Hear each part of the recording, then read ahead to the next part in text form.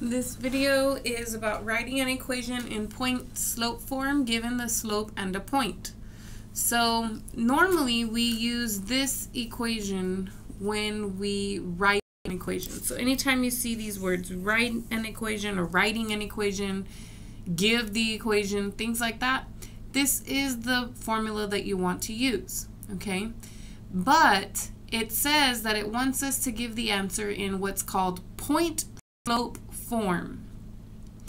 If you take this equation and you subtract the y1 on both sides, you end up with an equation that looks like this. It'll now be gone from this side and you'll have y minus y1 on the left side.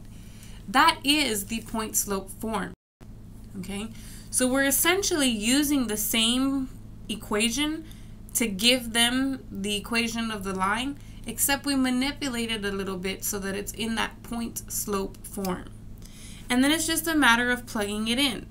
Plug in your y-coordinate, which is -6, plug in your slope, which is 6, and plug in your x-coordinate, which is -3. These things are given from the statement. This is my x-coordinate, my y-coordinate, and my slope. If you want to label them, you label this one x1, y1, and your slope is always labeled as an m, okay?